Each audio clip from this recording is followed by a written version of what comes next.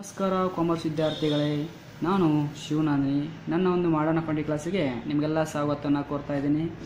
ಇವತ್ತಿನ ಈ ಚಾಪ್ಟರ್ ಏನಪ್ಪ ಅಂದರೆ ಪ್ರಾಕ್ಟಿಕಲ್. ಆಲ್ರೆಡಿ ನಾನು ಹೇಳಿದ್ದೆ ಥಿಯರಟಿಕಲನ್ನು ನಾನು ವ್ಯಾಲ್ಯೂಷನ್ ಆಫ್ ಗುಡ್ವಿಲ್ ಅಂತ ಹೇಳಿದ್ದೀನಿ ಆಲ್ರೆಡಿ.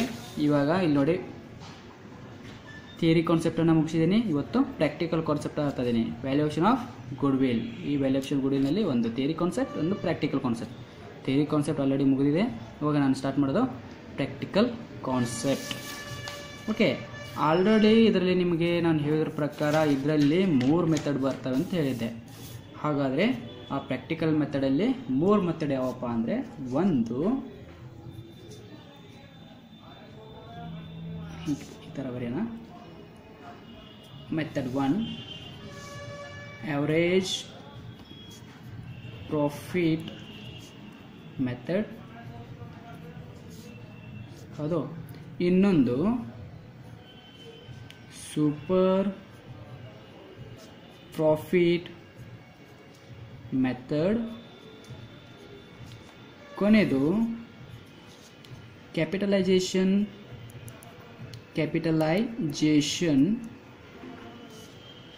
ಮೆಥಡ್. ಓಕೆ, ಈ 3 ಮೆಥಡ್ ಬಗ್ಗೆ ನಿಮಗೆ ನಾನು ಪ್ರಾಕ್ಟಿಕಲಲ್ಲಿ ನಿಮಗೆ ಎಲ್ಲ ತಿಳಿಸ್ಕೊಡ್ತೀನಿ. ಹಾಗಾದರೆ ಫಸ್ಟಿಗೆ ಯಾವುದು? Average profit method. ಬನ್ನಿ first one average profit method ಬಗ್ಗೆ ತಿಳ್ಕೊಳ್ಳೋಣ. ಒಂದು average profit method.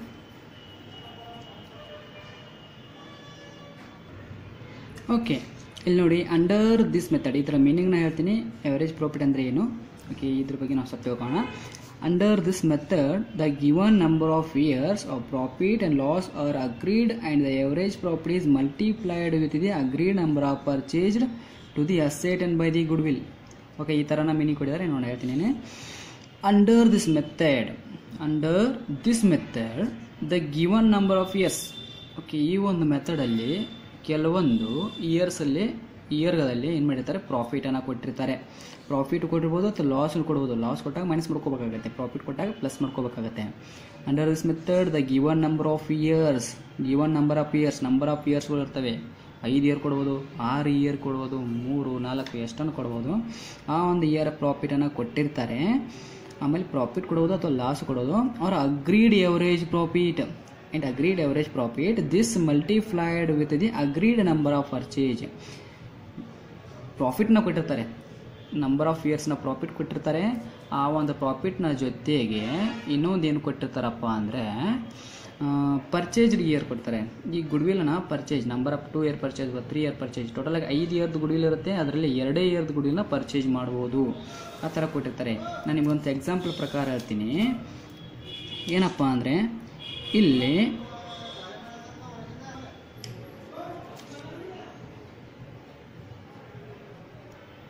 Sudan company limited ಆಗಿರ್ಬೋದು. ಓಕೆ, ಇವರು ಒಂದು ಪಾರ್ಟ್ನರ್ಶಿಪ್ ಫರ್ಮ್ನ ನಡೆಸ್ತಾ ಇದ್ದಾರೆ. ಯಾರು? ಸುದನ್ ಕಂಪ್ನಿ ಲಿಮಿಟೆಡ್ ಅನ್ನೋರು ಒಂದು ಪಾರ್ಟ್ನರ್ಶಿಪ್ ಫರ್ಮ್ನ ನಡೆಸ್ತಾ ಇದ್ದಾರೆ. ಇದರಲ್ಲಿ 3 ಜನ ಇದ್ದಾರೆ. ಯಾರಪ್ಪ ಅಂದರೆ ಸುದನ್ ಅನ್ನೋನು, ಆಮೇಲೆ ಮದನ್ ಅನ್ನೋನು, ಆಮೇಲೆ ರಾಮ್ ಅನ್ನೋನು. 3 ಜನ ಇದ್ದಾರೆ, ಪಾರ್ಟ್ನರ್ಸ್ ಇದ್ದಾರೆ. ಈ 3 ಜನ ಸೇರಿ ಈ ಒಂದು ಸುದನ್ ಕಂಪ್ನಿ ಲಿಮಿಟೆಡ್ ಒಂದು ಕಂಪ್ನಿನ ನಡೆಸ್ಕೊಂತ ಹೋಗ್ತಾ ಇದ್ದಾರೆ. ಇವಾಗ ಆಲ್ರೆಡಿ ಇವರು ಎಷ್ಟು ವರ್ಷ ಆಯಿತು ಕಂಪ್ನಿ ನಡೆಸ್ತಾ ಇದ್ದಾರೆ ಅಂದರೆ, ಟೋಟಲ್ ಆಗಿ 5 ವರ್ಷ, 5 ಇಯರ್ದಿಂದ ಏನು ಮಾಡ್ತಿದ್ದಾರೆ, ಇವರು ಕಂಪ್ನಿನ ನಡೆಸ್ಕೊಂಡು ಬಂದಿದ್ದಾರೆ. ಓಕೆ ವಿದ್ಯಾರ್ಥಿಗಳೇ, ಇನ್ನೊಂದು ಸಲ ಹೇಳ್ತೀನಿ. ಸುದನ್ ಅನ್ನೋ ಕಂಪ್ನಿ ಲಿಮಿಟೆಡ್. ಓಕೆ, ಈ ಕಂಪ್ನಿಯಲ್ಲಿ 3 ಜನ ಪಾರ್ಟ್ನರ್ಸ್ ಇದ್ದಾರೆ, ಸುದನ್, ಮದನ್ ಮತ್ತು ರಾಮ್. ಈ ಒಂದು ಕಂಪ್ನಿ 5 ಇಯರಿಂದ ನಡೆದುಕೊಂಡು ಬಂದಿದೆ. ಹಾಗಾದರೆ 5 ಇಯರ್ನ ಒಂದು ಪ್ರಾಫಿಟ್ನ ನಾನು ನಿಮ್ಗೆ ಹೇಳ್ತೀನಿ. First year profit is equal to 20,000. Second year profit 30,000. Third year profit 50,000. Fourth year profit 60,000. Okay. Last year profit ಅಲ್ಲ, ಲಾಸ್ಟ್ ಇಯರ್ಗೆ ಲಾಸ್ ಬರುತ್ತೆ. ಲಾಸ್ ಎಷ್ಟಪ್ಪ ಅಂದರೆ 10,000 ಲಾಸ್ ಬರುತ್ತೆ. ಓಕೆ, ಗೊತ್ತಾಯ್ತಾ? First year profit 20,000, second year 30,000, third year 50, fourth year 60, last year 5ನೇ ವರ್ಷಕ್ಕೆ 10,000 ರೂಪಾಯಿ ಲಾಸ್ ಆಗಿದೆ.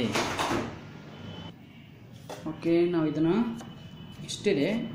ಇವಾಗ ಯಾವನೋ ಒಬ್ಬ ಇಲ್ಲೇ ಜಾಯ್ನ್ ಆಗಕ್ಕೆ ಬರ್ತಾನೆ. ಫಾರ್ ಎಕ್ಸಾಂಪಲ್, ಇನ್ನೊಬ್ಬ ವ್ಯಕ್ತಿ 4ನೇ ಪರ್ಸನ್ ಏನು ಮಾಡ್ತಾನೆ, ಈ ಒಂದು ಕಂಪ್ನಿಗೆ ಜಾಯ್ನ್ ಆಗಕ್ಕೆ ಬರ್ತಾನೆ. ಅವಾಗ ಇವ್ರು ಹೇಳ್ತಾರೆ, ಈ ನಮ್ಮದು 4 ವರ್ಷದ್ದು, ನಾವು 5 ವರ್ಷದಿಂದ ಈ ಒಂದು ಪ್ರಾಫಿಟ್ನ ಈ ಒಂದು ಸಂಸ್ಥೆನ ನಡ್ಸ್ಕೊಂಡು ಬಂದಿದ್ದೀವಿ.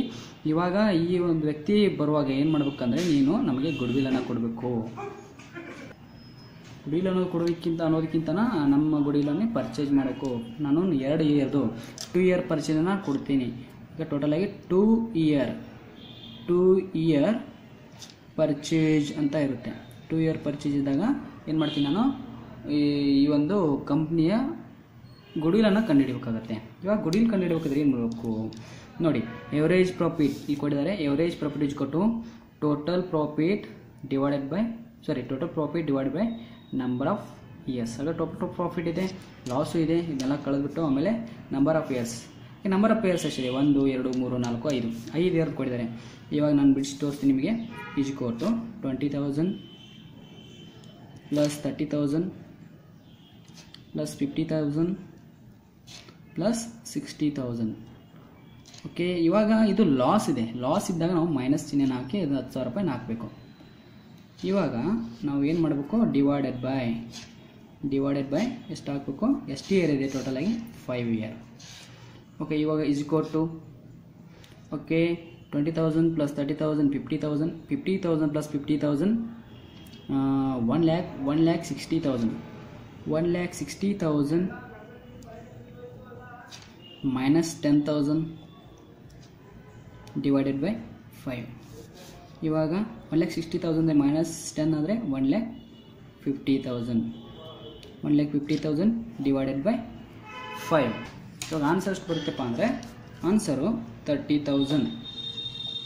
ಇವಾಗ ಟೋಟಲ್ ಪ್ರಾಫಿಟ್ನ ಎವರೇಜ್ ಪ್ರಾಫಿಟ್ ಎಷ್ಟು ಬಂತು? Average profit 30,000. ನಮಗೆ ಬೇಕಾಗಿರೋದು ಗುಡ್ವಿಲ್. ನಾವು ಕ್ಯಾಲ್ಕುಲೇಷನ್ ಮಾಡ್ತಾಯಿದ್ದು ಎವರೇಜ್ ಪ್ರಾಫಿಟ್ ಮೆಥಡಲ್ಲಿ ಗುಡ್ವಿಲನ್ನು ಕ್ಯಾಲ್ಕುಲೇಷನ್ ಮಾಡ್ತಾ ಇದ್ವಿ. Okay, average profit ಮೆಥಡಲ್ಲಿ goodwill calculation ಮಾಡಬೇಕಾದ್ರೆ ಯಾವ ಥರ ಮಾಡ್ತೀವಿ ನೋಡಿರಿ. ಓಕೆ, ಇವಾಗ 30,000 ಬಂದಿದೆ. ಇಯರ್ ಆಫ್ ಪರ್ಚೇಸ್ ಎಷ್ಟಿದೆ? 2 ಇಯರ್ ಪರ್ಚೇಸ್ ಇದೆ. ಇವಾಗ 30,000 ಇಂಟು 2 ಮಾಡಬೇಕು. ಹಾಗಾದ್ರೆ ಎಷ್ಟು ಬರುತ್ತೆ? 60,000. ಓಕೆ, ವ್ಯಾಲ್ಯೂ ಆಫ್ ಗುಡ್ವಿಲ್ ಎಷ್ಟಾಯಿತು? 60,000. ಗುಡ್ವಿಲ್ ಈಸ್ ಕೊಟ್ಟು 60,000. ಇಷ್ಟೇ ಸಿಂಪಲ್ಲಾಗಿ ನಾನು ಈ ಒಂದು ಪ್ರಾಬ್ಲಮ್ ಬಿಡಿಸಿದ್ದೀನಿ. ಅದಕ್ಕಾಗಿ ಇದನ್ನು ಏನಂತಾರೆ, ಸಿಂಪಲ್ ಎವರೇಜ್ ಪ್ರಾಫಿಟ್ ಮೆಥಡ್. ಇನ್ನೊಂದು ಥರ ಬರುತ್ತೆ ವೇಟೆಡ್ ಎವರೇಜ್ ಪ್ರಾಫಿಟ್ ಮೆಥಡ್. ಇದು ಸಿಂಪಲ್ಲಾಗಿ ನಿಮಗೆ ತಿಳಿಯಲಿ ಅಂತ ಇದೊಂದು ನಾನು ಈ ಒಂದು ಎಕ್ಸಾಂಪಲನ್ನು ಬಿಡಿಸಿದ್ದೀನಿ. ಇನ್ನು ಹೇಳ್ತೀನಿ, ಎವರೇಜ್ ಪ್ರಾಫಿಟ್ ಮೆಥಡಲ್ಲಿ 2 ರೀತಿಯ ನಾವು ಮೆಥಡನ್ನು ನೋಡ್ತೀವಿ. ಹಾಗಾದರೆ 2 ಮೆಥಡ್ ಯಾವಪ್ಪ ಅಂದರೆ ಇವಾಗ ಮುಂದೆ ಅದನ್ನೇ ಹೇಳ್ತೀನಿ ನೋಡಿ. ಹಾಗಾದರೆ ಒಂದು simple average profit method. Simple average profit method. Simple average profit method. ಹಾಗಾದರೆ ಇನ್ನೊಂದು ಅಂತ ಕೇಳ್ಬೋದು ನೀವು. ಆದರೆ ಇನ್ನೊಂದು second weighted average profit method. weighted average profit method. ಒಂದು ಸಿಂಪಲ್ ಎವರೇಜ್ ಪ್ರಾಫಿಟ್ ಮೆಥಡ್, ಇನ್ನೊಂದು weighted average profit method. Simple average profit ಮೆಥಡನ್ನು ಸಿಂಪಲಾಗಿ ನಾನು ಬಿಡಿಸಿದ್ನಲ್ಲ, ಇದೇ ಥರ ಪ್ರಾಫಿಟ್ ಕೊಟ್ಟಿರ್ತಾರೆ, ನಂಬರ್ ಆಫ್ ಇಯರ್ಸ್ ಕೊಟ್ಟಿರ್ತಾರೆ, okay, number of year purchase ಕೊಟ್ಟಿರ್ತಾರೆ. ಆ ಒಂದು ಸೂತ್ರನ ಯೂಸ್ ಮಾಡಿಕೊಂಡು ನಾವು ಬಿಡಿಸುವ ಒಂದು ಮೆಥಡ್ಗೆ ಅಂತ ಸಿಂಪಲ್ ಎವರೇಜ್ ಪ್ರಾಫಿಟ್ ಮೆಥಡ್ ಅಂತೇನೆ. ಇನ್ನು ವೇಟ್ಸ್ ಕೊಡ್ತಾರೆ. ವೇಟ್ಸ್ ಕೊಟ್ಟಾಗ ನಾವು ಯಾವ ಥರ ಬಿಡಿಸ್ಬೇಕಂತ ನಾನು ಹೇಳ್ತೀನಿ. First of all simple average profit method ಬಗ್ಗೆ ನಾನು ಹೇಳ್ತೀನಿ. ಓಕೆ, ನಾನು ಸಿಂಪಲ್ ಎವರೇಜ್ ಪ್ರಾಫಿಟ್ ಮೆಥಡ್ ಸ್ವಲ್ಪ ಹೇಳ್ತೀನಿ. ಹಾಗಾದರೆ ಒಂದು ಎಕ್ಸಾಂಪಲ್ ಪ್ರಕಾರ ಹೇಳೋಣ. ಎಕ್ಸಾಂಪಲ್ ನಾನು ಬರೀತೀನಿ, ನೀವು ಬರ್ಕೋಬೋದು. ಆವಾಗ ನಮ್ಮ ಜೊತೆ ನೀವು ಬಿಡಿಸ್ಬೋದು. ನೋಡಿ, ಎಕ್ಸಾಂಪಲ್ ಕೊಟ್ಟಿದ್ದಾರೆ. goodwill of the firm is valued at 2-year purchases of the average profit of last 4 years. The profit and loss for the 4 years were 2010 and 11 66,000, 2011 and 12 2000, 2012 and 13 1000, sorry 10,000. Okay, next 2013 and 14 12,000. ಈ ಥರ profit ಕೊಡಿದ್ದಾರೆ, ಇಲ್ಲಿ loss ಕೊಡಿದ್ದಾರೆ. Okay, profit ಒಂದೇ ಒಂದು ಇಯರ್ದು loss ಕೊಡಿದ್ದಾರೆ, ಅದನ್ನು ನಾವು minus ಮಾಡಬೇಕಾಗೈತೆ. Okay, ನಾನು ಫಸ್ಟಿಂದ ಹೇಳ್ತೀನಿ ಒಂದ್ಸಲ. Goodwill of the firm, the goodwill of the firm is valued at 2-year purchases. This is a very important. 2-year purchases is a very important. ನೆನಪಿರಲಿ, 2-year purchase ಇದೆ. ಹಾಗಾದರೆ ಏನಂತ ಕಂಡುಹಿಡಿ ಅಂದರೆ ಅವರು create the goodwill of the firm. Average profit ಅಂತ ಕೊಟ್ಟಿದ್ದಾರೆ, average ಪ್ರಾಫಿಟ್ನ ಕೊಟ್ಟಿದ್ದಾರೆ, ಇಲ್ಲಿ ಲಾಸ್ ಅಂತ ಕೊಟ್ಟಿದ್ದಾರೆ. ಎಲ್ಲ ಕೋರ್ಸ್ಕೊಂಡು ನಾವು ಗುಡ್ವಿಲ್ನ ಕ್ಯಾಲ್ಕುಲೇಷನ್ ಮಾಡಬೇಕಾಗತ್ತೆ. ಆಲ್ರೆಡಿ ನಿಮಗೆ ಹೇಳ್ದಂಗೆ ನೀವು ಆಲ್ರೆಡಿ ಬಿಡಿಸ್ಬೋದು. ಓಕೆ, ಅದರಲ್ಲಿ ನಾನು ಹೇಳಿದ್ನಲ್ಲ ಆಗಲೇ ಒಂದು ಪ್ರಾಬ್ಲಮ್ನ ಎಕ್ಸಾಂಪಲ್ ಕೊಟ್ಟಿದ್ದೀನಿ, ಆ ಪ್ರಾಬ್ಲಮ್ ಥರ ಬಿಡಿಸ್ಬೋದು. ಸಿಂಪಲಾಗಿ ಏನು ಮಾಡ್ತೀನಿ, ಫಾರ್ಮುಲಾ ಹಾಕ್ತೀನಿ ಫಸ್ಟು. ಓಕೆ, ಫಾರ್ಮುಲಾ ನೋಡಿ, ಇಲ್ಲ ಸೊಲ್ಯೂಷನ್ ಅಂತ ಹಾಕಿ ಫಸ್ಟು. ಸೊಲ್ಯೂಷನ್. ಓಕೆ, ಫಾರ್ಮುಲಾ ಏನಿದೆಪ್ಪ ಅಂದರೆ average profit method is equal to average profit method is equal to average profit is equal to method ಅಲ್ಲ, average profit is equal to total profit of last 5 year. ಅದೇನು ಬರಿಬೇಕಂತ ಅವಶ್ಯಕತೆ last 5 year ಅಂತಂದು total profit ಕೊಟ್ಟಿದ್ದನ್ನು ನಾವು ಬರ್ಕೋಬೋದು. Divided by number of years. Okay, ಇವಾಗ last 5 years ಪ್ರಾಫಿಟ್ನ ಕೊಟ್ಟರೆ ಒಂದು 6,000 plus ಮಾಡಬೇಕು, minus ಮಾಡಬೇಕು, ಯಾಕಂದರೆ ಲಾಸ್ ಇದೆ. ಲಾಸ್ 2,000 ಪ್ಲಸ್ ಮಾಡಬೇಕು, ಪ್ಲಸ್ ಪ್ರಾಫಿಟ್ ಇದೆ, ಪ್ರಾಫಿಟ್ 10,000. ಓಕೆ, ಪ್ಲಸ್ ಎಷ್ಟಿದೆ, 12,000. ಓಕೆ, ಇವಾಗ divided by number of years. ಎಷ್ಟಿದೆ ನಂಬರ್ ಆಫ್ ಇಯರ್ಸ್? 4 year. ಯಾಕಂದರೆ ಇಲ್ಲಿ 4 year ಅಂತ ಕೊಟ್ಟಿದ್ದಾರೆ. Profit of the last 4 year ಅಂತ ಕೊಡೋದು. ಈ ಥರ ಕೊಡಲಿಲ್ಲ ಅಂದರೆ ನೀವು ತಗೋಬೇಕು 1 2 3 4 years ಕೊಟ್ಟಿದ್ದಾರೆ. ಈಜಿ ಕೊಟ್ಟು ಹಾಗಾದರೆ 6,000 ಇಲ್ಲಿ 2,000 ಫಸ್ಟ್ ಮೈನಸ್ ಮಾಡ್ಕೊಳ್ಳಿ, ಎಷ್ಟು ಬರುತ್ತೆ? ಪ್ಲಸ್ 6,000 ಇಲ್ಲಿ ಮೈನಸ್ 2,000 ಮೈನಸ್ ಮಾಡಿದರೆ ಎಷ್ಟು ಬರುತ್ತೆ? 4,000 ಬರುತ್ತೆ. 4,000 plus 10,000 plus 12,000 divided by 4. Okay, ಇವಾಗ ಬಿಡಿಸಿ. 12,000 plus 10,000 22,000 plus 4,000 26,000 divided by 4. 26,000 divided by 4 ಎಷ್ಟು ಬರುತ್ತೆಪ್ಪ ಅಂದರೆ 400 ಅಂದರೆ 6,500 ರೂಪಾಯಿ ಬರುತ್ತೆ. 6,500, 6,500. Okay, this is A average profit. ಇದು ಒಂದು ಎವರೇಜ್ ಪ್ರಾಫಿಟ್ ಸಿಗ್ತಾವೆ. ನಮಗೇನು ಬೇಕಾಗಿದೆ? Good will. ಹಾಗಾದ್ರೆ ಗುಡ್ ವಿಲ್ ಕ್ಯಾಲ್ಕುಲೇಷನ್ ಮಾಡಬೇಕಾದ್ರೆ ನಮ್ಮ ಫಾರ್ಮುಲಾ ಏನಿದೆಪ್ಪ ಅಂದರೆ good will is equal to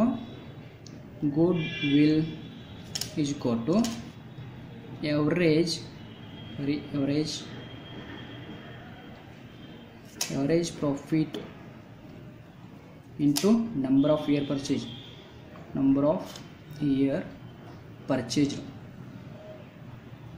already ನಿಮ್ಗೆ ಈ ಸೂತ್ರನ ಬರೆಸಿದ್ದೀನಿ. ಎವರೇಜ್ ಪ್ರಾಫಿಟ್ ಎಷ್ಟಿದೆ? 6,500. 6,500. ನಂಬರ್ ಆಫ್ ಇಯರ್ ಪರ್ಚೇಸ್ ಎಷ್ಟಿದೆ? 2. ಹಾಗಾದರೆ 6,000 × 2 ಅಂತ ಎಷ್ಟಾಗುತ್ತೆ? 13,000. ಈಗ ನಮ್ಮದು ವೈಲ್ ಆಫ್ ಗುಡ್ವಿಲ್ ಎಷ್ಟು ಬಂತು? 13,000. This is A simple average profit method. ನಾನು ಹೇಳೋದು ಸಿಂಪಲ್ ಎವರೇಜ್ ಪ್ರಾಫಿಟ್ ಮೆಥಡಲ್ಲಿ ಸಿಂಪಲಾಗಿ ಕೊಟ್ಟಿರ್ತಾರೆ. ಗುಡ್ವಿಲ್ ಕೊಟ್ಟಿರ್ತಾರೆ. ಗುಡ್ವಿಲ್ ಕೊಟ್ಟಿರಂಗಲ್ಲ, ಗುಡ್ವಿಲ್ ಒಂದು ಎವರೇಜ್ ಪ್ರಾಫಿಟ್ ಕೊಟ್ಟಿರ್ತಾರೆ. ಎವರೇಜ್ ಪ್ರಾಫಿಟಲ್ಲಿ 4 year ಯೂಸ್ ಕೊಟ್ಟಿದ್ದಾರೆ, ಅದರಲ್ಲಿ ಲಾಸ್ ಕೊಟ್ಟಿದ್ದಾರೆ. ಈ ಥರ ಕೊಟ್ಟು 2-year ಪರ್ಚೇಸ್ ಕೊಟ್ಟಿದ್ದಾರೆ. ಸಿಂಪಲಾಗಿ ಇಷ್ಟು ಕೊಟ್ಟಾಗ ನಾವು ವ್ಯಾಲ್ಯೂ ಆಫ್ ಗುಡ್ವಿಲ್ನ ಕ್ಯಾಲ್ಕುಲೇಷನ್ ಮಾಡಬೇಕು. ಒಂದು ವೇಳೆ ಸಿಂಪಲಾಗಿ ಈ ಥರ ಕೊಡಲಿಲ್ಲ ಅಂದರೆ ಏನು ಮಾಡಬೇಕು? ವೇಟೆಡಲ್ಲಿ ಕೊಟ್ಟಿರ್ತಾರೆ, ಆ ವೇಟೆಡ್ ಪ್ರಾಫಿಟ್ನ ನಾವು ಬಿಡಿಸ್ಬೇಕು. ಅದನ್ನು ಕೂಡ ನಾನು ಹೇಳ್ತೀನಿ, ವೇಟೆಡ್ ಪ್ರಾಫಿಟ್ ಹೇಗೆ ಥರ ಬಿಡಿಸ್ಬೇಕು. Okay, second problem. ಈ ಥರ ನಿಮ್ಮ ಟೆಕ್ಸ್ಟ್ ಬುಕ್ಕಲ್ಲಿ ಕೂಡ second year NCERT syllabus text ಬುಕ್ಕಲ್ಲಿ ಕೂಡ ನಿಮಗೆ ಕೊಟ್ಟಿದ್ದಾರೆ. ಆ ಒಂದು ಪ್ರಾಬ್ಲಮ್ನ ನೀವು ಬಿಡಿಸ್ಬೋದು. ನಾನು ಆಮೇಲೆ ಅದನ್ನು ತೋರಿಸ್ತೀನಿ. ಆ ಒಂದು ಪ್ರಾಬ್ಲಮ್ ನೀವು ಬಿಡಿಸಿ ತೋರಿಸ್ಬೋದು. ಓಕೆ, ಸೆಕೆಂಡ್ ಯಾವುದಪ್ಪ ಅಂದರೆ second option is average weighted average profit method. Second option is weighted average profit method.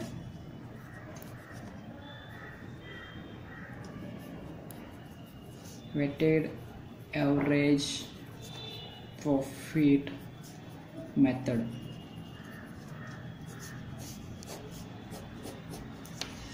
Okay, second option weighted average profit. ಅಂದರೆ ಈ ವೇಟೆಡ್ ಅವರೇಜ್ ಪ್ರಾಫಿಟ್ ಅಂದರೆ ಏನು, ಸ್ವಲ್ಪ ಇದ್ರ ಮೀನಿಂಗ್ ನೋಡೋಣ, ಆಮೇಲೆ ಅದರೊಂದು ಪ್ರಾಬ್ಲಮ್ ನೋಡೋಣ, ಆಮೇಲೆ ಪ್ರಾಬ್ಲಮ್ಗಿಂತ ಮುಂಚೆ ಒಂದು ಫಾರ್ಮುಲಾ ನೋಡೋಣ. ಓಕೆ ನೋಡಿ, weighted average profit method. Under this method the weights R assign to each year profits for calculating goodwill. The profits of the each year multiplied with the respective wait assign to the particular year. Okay, ನಾವು ಮೊದಲು ಏನು ಮಾಡ್ತಿದ್ವಿ, simple average profit ಮೆಥಡಲ್ಲಿ simple ಆಗಿ ನಾವು 4 ಇಯರ್ದ average ತಗೊಂಡು ಅದಕ್ಕೆ ಏನು ಮಾಡ್ತಿದ್ವಿ, ನಂಬರ್ ಆಫ್ ಇಯರ್ ಪರ್ಚೇಜ್ನ ಇಂಟು ಮಾಡ್ತಿದ್ವಿ. ಇವಾಗ ಆ ಥರ ಆಗೋದಿಲ್ಲ. ಏನಾಗುತ್ತೆಪ್ಪ ಅಂದರೆ, under this method the weights R assign to each year profits. ಪ್ರತಿ ಒಂದು ಇಯರ್ದು ವೇಟ್ ತಗೋಬೇಕು. ವೇಟ್ ಅಂದರೆ ಮುಂದೆ ನಿಮಗೆ ಎಕ್ಸಾಂಪಲ್ ಕೊಟ್ಟಾಗ ಗೊತ್ತಾಗುತ್ತೆ. ಪ್ರತಿ ಒಂದು ಇಯರ್ದು ಅಲ್ಲಿ ಏನು ಮಾಡ್ತಿದ್ವಿ, ಟೋಟಲ್ ಆಗಿ ಎವರೇಜ್ ತಗೊಂಡು ಎವರೇಜ್ಗೆ ನಾವು ಏನು ಮಾಡ್ತಿದ್ವಿ, ನಂಬರ್ ಆಫ್ ಇಯರ್ನ ಇಂಟು ಮಾಡ್ತಿದ್ವಿ. ಇಲ್ಲಿ ಆ ಥರ ಮಾಡೋದಿಲ್ಲ. ಇಲ್ಲಿ ಯಾವ ಥರ ಮಾಡಬೇಕಂದ್ರೆ, ಪ್ರತಿ ಒಂದು ಇಯರ್ದನ್ನು ನಾವು ಇಂಟು ಮಾಡಲೇಬೇಕು. ಅವಾಗ ಸಿಗುವಂಥ ಒಂದು ಪ್ರಾಫಿಟನ್ನು, ನಂಬರ್ ಆಫ್ ಟೋಟಲ್ ಪ್ರಾಡಕ್ಟನ್ನು ಅಥವಾ ಪ್ರಾಫಿಟನ್ನು ಏನು ಮಾಡಬೇಕು, ನಂಬರ್ ಆಫ್ ಇಯರ್ ಪರ್ಚೇಸ್ ನಾವು ಇಂಟು ಮಾಡಬೇಕು. ಇವಾಗ ನಾನು ಒಂದು ಎಕ್ಸಾಂಪಲ್ ಪ್ರಕಾರ ಅದನ್ನು ನಿಮಗೆ ಬಿಡಿಸಿದಾಗ ನಿಮಗೆ ಅರ್ಥ ಆಗುತ್ತೆ. ಓಕೆ, ನೆಕ್ಸ್ಟ್ ಒಂದು ಎಕ್ಸಾಂಪಲ್ ತಗೋಣ. Okay, the profits of the firm the following 5 years R as follows. The profits ಇಷ್ಟು ಕೊಟ್ಟಿದ್ದಾರೆ, ಯಾವುದು ಲಾಸ್ ಅಂತ ಕೊಟ್ಟಿಲ್ಲ, ಡೈರೆಕ್ಟ್ ಅವರು ಕೊಟ್ಟಿದ್ದಾರೆ. The profits of the firm for the 5 years R follows. 5 ವರ್ಷದ ಪ್ರಾಫಿಟ್ ಅನ್ನು ಅವ್ರು ಕೊಟ್ಟಿದ್ದಾರೆ. ಹಾಗಾದರೆ ಇದು ಎವರೇಜ್ ಪ್ರಾಫಿಟ್ ಮೆಥಡು ಅಥವಾ ವೇಟೆಡ್ ಎವರೇಜ್ ಪ್ರಾಫಿಟ್ ಮೆಥಡ್ ಅಂತ ನಾವು ಮುಂದೆ ನೋಡೋಣ. 2008 and 9 20,000, 2009 and 10 24,000, 2010 and 11 30,000, 2011 and 12 25,000, 2012 and 13 18,000. ಈ ಒಂದು ಪ್ರಾಫಿಟ್ನ ಕೊಟ್ಟಿದ್ದಾರೆ. ಓಕೆ, ನೆಕ್ಸ್ಟ್ ಏನಂತ ಕೇಳಿದ್ದಾರೆ ನೋಡಿ, calculate the value of good will on the basis of the 3 year purchase. ನೆನ್ಪಿಟ್ಟುಕೊಳ್ಳಿ, very important. 3 year purchased of the weighted average profit method. ಯಾವ ಮೆಥಡ್ ಕೇಳಿದರೆ, weighted average profit based ಅಲ್ಲಿ ಕೇಳಿದರೆ. On weights R 1 2 3 4 and 5 R respectively. ಈ ಒಂದು ಪ್ರಾಫಿಟ್ಸ್ಗೆ wait ಕೊಟ್ಟಿದ್ದಾರೆ. 1 2 3 4 and 5 ಅನ್ನೋ wait ಕೊಟ್ಟಿದ್ದಾರೆ. ಆ ವೇಟ್ನ ಯೂಸ್ ಮಾಡ್ಕೊಂಡು ಏನು ಮಾಡ್ತೀವಿ ನಾವು, ಇದನ್ನು ಕ್ಯಾಲ್ಕುಲೇಷನ್ ಮಾಡ್ತೀವಿ. ಹಾಗಾದರೆ ಬನ್ನಿ ಸೊಲ್ಯೂಷನ್ ಮಾಡೋಣ. Okay, solution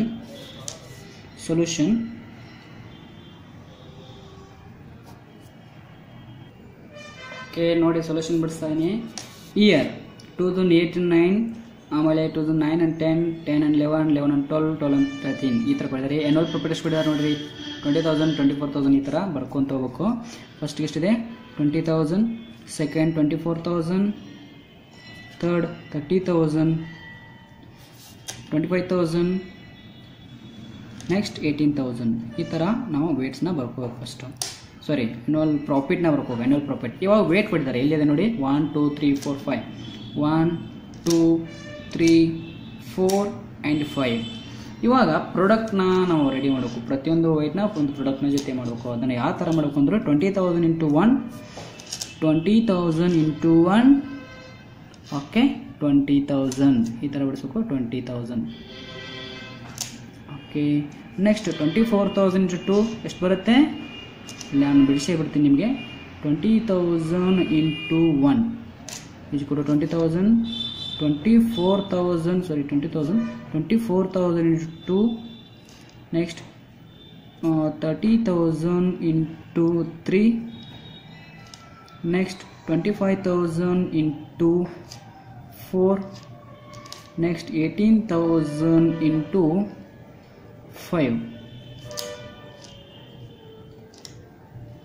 okay, first of all ನೋಡಿ, 20,000 into 1 20,000, 24,000 into 2 48,000, ನೆಕ್ಸ್ಟ್ 30,000 into 3 ಇದೆ, 2 ಅಲ್ಲ 3 ಇದೆ, 90,000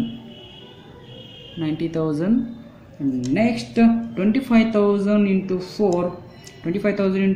4 1 lakh ಹೌದಾ, 1 lakh. Next 18,000 into 5 90,000. ಹಾಗಾದರೆ ಇವಾಗ ನಾವು ಬಿಡಿಸ್ತಾ ಇರಬೇಕಾದ್ರೆ ಯಾವ್ದು ಬಿಡಿಸ್ಬೇಕಪ್ಪ ಅಂದರೆ ಟೋಟಲ್ ವೇಟನ್ನು ಬಿಡಿಸ್ಬೇಕು. 1 2 3 4 ಎಲ್ಲ ಕೂಡಿಸಿದ್ರೆ ಎಷ್ಟು ಬರುತ್ತೆ? 15 ಬರುತ್ತೆ. ಇಲ್ಲಿ total waste is 15, total product is ಕೊಟ್ಟು ಎಲ್ಲ ಕೂಡಿಸಿದ್ರೆ 3,48,000 ಬರುತ್ತೆ. ಇವಾಗ ನಮ್ಮೊಂದು ವೆಟೆಡ್ ಎವರೇಜ್ ಪ್ರಾಫಿಟ್ ಮೆಥಡಿಗೆ ಬನ್ನಿ. ವೆಟೆಡ್ ಎವರೇಜ್ ಪ್ರಾಫಿಟ್ ಮೆಥಡಲ್ಲಿ ಏನು ಕೊಡ್ತಾರೆ? Under this method the weights R assign to each year profits. ಪ್ರತಿ 1 ಇಯರ್ ಪ್ರಾಫಿಟ್ಗೆ ವೇಟ್ಸು ಅಸೈನ್ ಆಗಿದೆ, ಅಂದರೆ ಇಂಟು ಆಗಿವೆ. ಇಲ್ಲಿ ನೋಡಿ ಇಂಟು ಆಗಿದೆ, ಆ ಥರ ನಾವು ಈ ಥರ ಹೇಳ್ಬೋದು. ಓಕೆ, ನೆಕ್ಸ್ಟ್ ಇದೆ ಇಲ್ಲಿ ಫಾರ್ಮುಲಾ ಇದೆ. Weighted average profit method is ಕೊಟ್ಟು product divide by total wait. ಪ್ರಾಡಕ್ಟನ್ನು ಕಂಡುಹಿಡಿದೀವಿ, ಇವಾಗ ಟೋಟಲ್ ವೇಟನ್ನು ಕಂಡುಹಿಡಿದೀವಿ. ನಾವು ಎರಡೂ ಮಾಡಿದರೆ ಏನು ಬರುತ್ತೆ? ನಮಗೆ ವೆಟೆಡ್ ಎವರೇಜ್ ಪ್ರಾಫಿಟ್ ಬರುತ್ತೆ. ಆವಾಗ ಗುಡ್ವಿಲ್ನ ಕಂಡುಹಿಡಿಯೋಕ್ಕೆ ನಮಗೆ ಈಸಿ ಆಗುತ್ತೆ. ಈಗ ಫಸ್ಟ್ ಆಫ್ ಆಲ್ ಏನು ಬಿಡಿಸ್ಬೇಕು? Weighted average profit method is ಕೊಟ್ಟು product divided by total wait. Okay, ಇಲ್ಲಿ ಮುಂದೆ ಬಿಡ್ತೀನಿ ಡೈರೆಕ್ಟಾಗಿ ನಾನು. ಓಕೆ, ಟೋಟಲ್ ಪ್ರಾಡಕ್ಟ್ ಎಷ್ಟಿದೆ? 3,48,000 ಇದೆ. ಓಕೆ, ಅದರಲ್ಲಿ ವೇಟ್ ಎಷ್ಟಿದೆ ಅಂದ್ರಪ್ಪ? 15. ಓಕೆ, ಹಾಗಾದರೆ ಎಷ್ಟು ಬರುತ್ತೆ? 3,48,000 ಡಿವೈಡೆಡ್ ಬೈ 15 ಮಾಡಿದರೆ ಎಷ್ಟು ಬರುತ್ತೆ ನೋಡಿ? 23,200. ಓಕೆ, ಈ ಥರ ವೇಟ್ಸ್ ಬರುತ್ತೆ. ಇವಾಗ ಗುಡ್ವಿಲ್ನ ಕ್ಯಾಲ್ಕುಲೇಷನ್ ಮಾಡಬೇಕಾದ್ರೆ goodwill is to weighted average profit method into year of ಪರ್ಚೇಜ್ಡ್. 23,200 into year of purchase ಬಿಡಿದರೆ, year of purchase ನೋಡಿ the calculation goodwill the basis of 3 year purchase ಬಿಡಿದ್ದಾರೆ. ಈ 3 ಇಯರ್ ಪರ್ಚೇಸ್ನ ನಾವು ಇಲ್ಲಿ ತೊಗೋಬೇಕು. 3 ಇಯರ್ ಪರ್ಚೇಸ್ ಹಾಗಾದರೆ ಎಷ್ಟು ಬರುತ್ತೆ ಗುಡ್ವಿಲು? ಕ್ಯಾಲ್ಕುಲೇಷನ್ ಮಾಡಿ ನೋಡಿದರೆ 69,600 ಬರುತ್ತೆ. This is our value of goodwill. Okay, ಗೊತ್ತಾಯ್ತಾ ವಿದ್ಯಾರ್ಥಿಗಳೇ? ಈ ಥರ ನಾವು ಏನೋ ಥರ ಬಿಡಿಸ್ಬೇಕು. ನಿಮ್ಮ ಒಂದು ಟೆಕ್ಸ್ಟ್ ಬುಕ್ಕಲ್ಲಿ ಈ ಥರ ಪ್ರಾಬ್ಲಮ್ ಬರ್ತವೆ. ವೆಟೆಡ್ ಎವರೇಜ್ ಪ್ರಾಫಿಟ್ ಮೆಥಡು ಮತ್ತು ಸಿಂಪಲ್ ಎವರೇಜ್ ಪ್ರಾಫಿಟ್ ಮೆಥಡಲ್ಲಿ ಪ್ರಾಬ್ಲಮ್ಸ್ಗಳು ಬರ್ತವೆ.